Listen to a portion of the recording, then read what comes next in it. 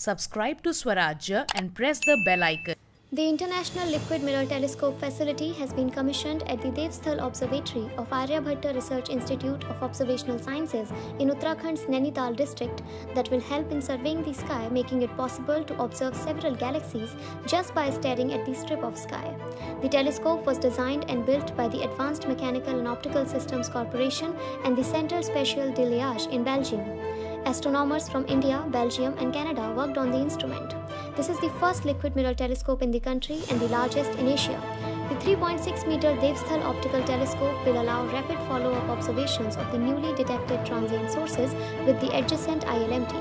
Dr. Kuntal Mishra, project investigator of ILMT, said, "In the future, several young researchers will be working on different science programs utilizing ILMT data." Project director Professor Jean Serdes said, "The ILMT data will be ideally suited to perform a deep photometric and astrometric variability survey over a period of 5 years."